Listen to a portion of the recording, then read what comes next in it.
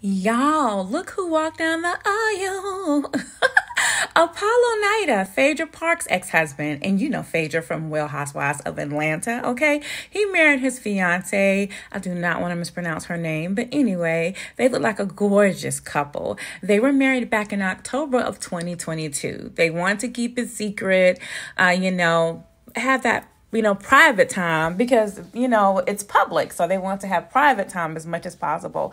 They look like a beautiful couple. If I remember correctly, she did appear on an episode of that. If this is the same young lady, she was engaged to him since prison. So I know it had to be her that was on, that episode of Real Housewives of Atlanta when Candy was opening the old lady gang. And if I'm wrong, you guys let me know. But anyway, they look like a very beautiful couple. Best wishes to them.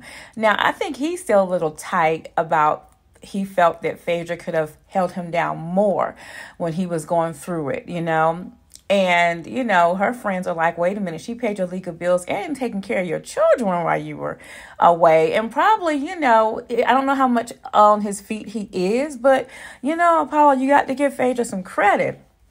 Now, he and Phaedra were married from 2009, 2017, and they had those handsome young men, Aiden and Dylan. Those two are so smart and such cuties. Now, let's get on Phaedra because I love her and she is everywhere, okay?